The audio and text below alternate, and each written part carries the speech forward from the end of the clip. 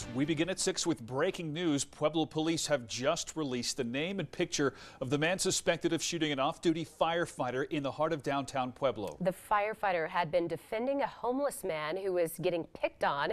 He's now wanted on multiple attempted murder charges. Let's go live to Pueblo's KRDO News Channel 13's Sean Rice. Sean. Bart, Heather, Pueblo Union firefighter leaders tell us there was some kind of verbal altercation outside of the Union building on late Saturday night. And not long after, firefighters were ducking for cover.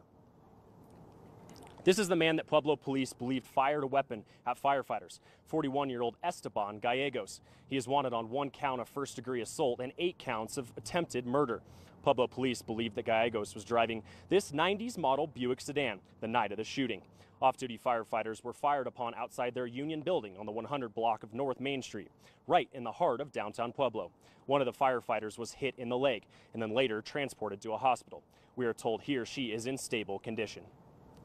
KRDO did reach out to the Pueblo Police Department, and we are told that they have declined to comment before this statement, but that the Pueblo Fire Department cannot comment on an ongoing investigation.